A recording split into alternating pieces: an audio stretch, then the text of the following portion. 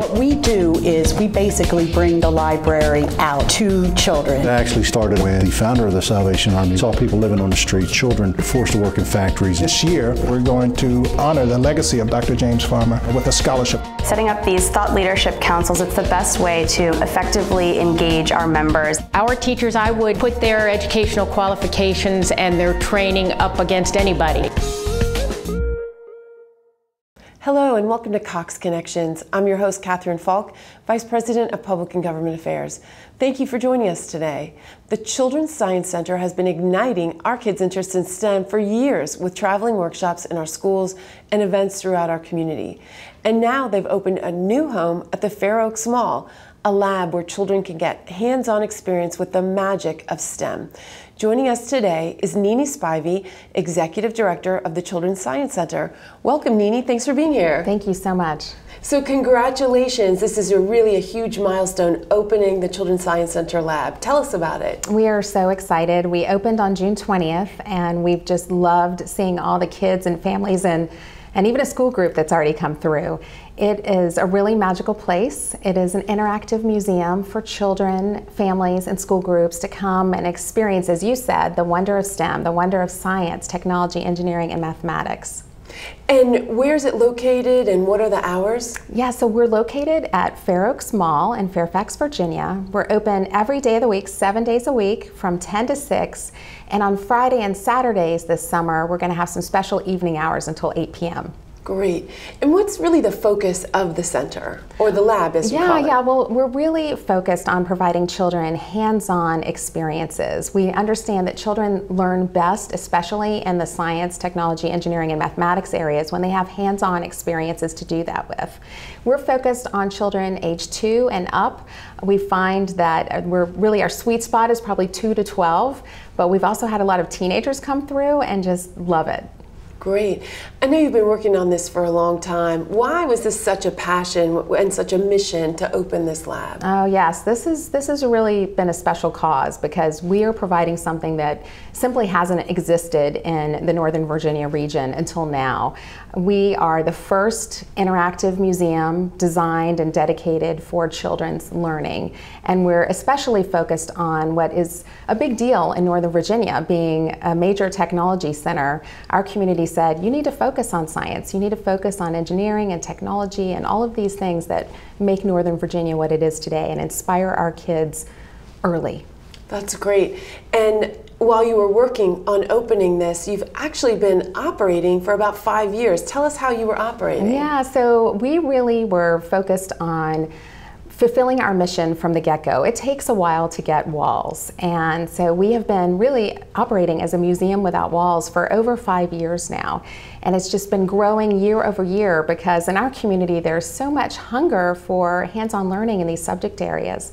We go to schools, we go to community events, and last year in 2014 we served over 24,000 visitors with these programs. So we've been really busy, and everyone always wants to know, are we going to keep traveling and keep taking our show on the road? And absolutely, there's just so much need for this across our community, and we want to reach as many kids and families and schools as possible. That's great news. But with the opening of the lab, there's still a huge milestone ahead for you. So tell us about that exciting news. Yeah, you know, I like to tell people that this is the beginning, not the end of the story in many ways, that the lab is wonderful. It's a 5,400 square foot space at Fair Oaks Mall, and we love it already. But what we need for a region that has 500,000 children is we need a full-size museum facility, and we're so fortunate that we do have some donated land in Dulles, Virginia, just off Route 28, to make this full vision a reality. And donations are so important because you're a nonprofit, right? Absolutely. We are a nonprofit organization. We have been very fortunate that so many people have joined us in this vision to make this resource and this kind of hands-on learning available in our community. So we do appreciate the support of donors. We've been fortunate to have support from individual families, from area corporations and foundations. And frankly, you know, a lot more will be needed to really bring the full-scale museum to life. Because as you said, this is really just the beginning. It is just the beginning. So I know you have some exciting events coming up this summer. Tell us about the Summer Science Celebration. Yes, yes. So each summer we have a big event.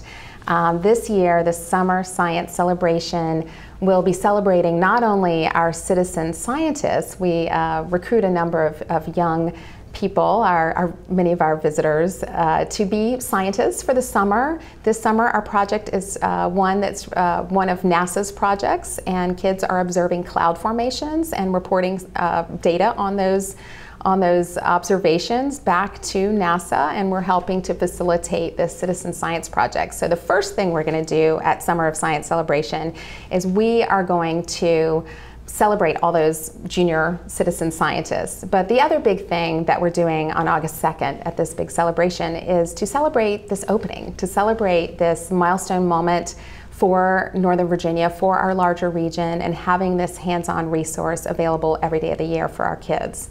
Wow. And I'm sure that information's on your website, and you have a lot more about location, hours.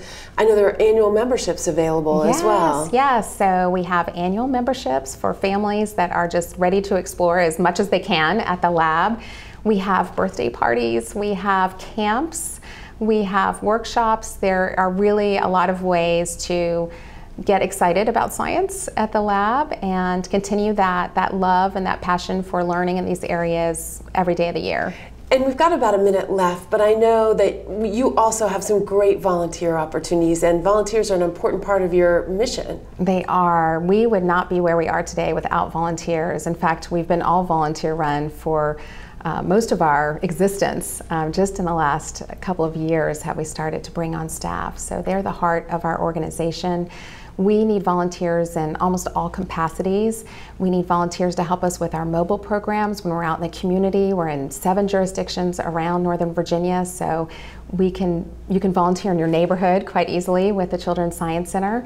We also need a lot of volunteers now at the Children's Science Center lab. Really the best experience for children and families in the lab is when they have facilitators there to help guide them and support them through the learning process. So we are eager to find many more volunteers that would be willing to share a few hours of their time each week or each month. Great, and that information is also on the website? Yes, yes, absolutely. We Great. have it all online, online volunteer application, online signups for shifts. We try to make it easy for our volunteers. Wonderful. Well, congratulations again. We're so thrilled to have you in our community. Thank you. And thank you. And stay tuned. We have more Cox Connections after this break.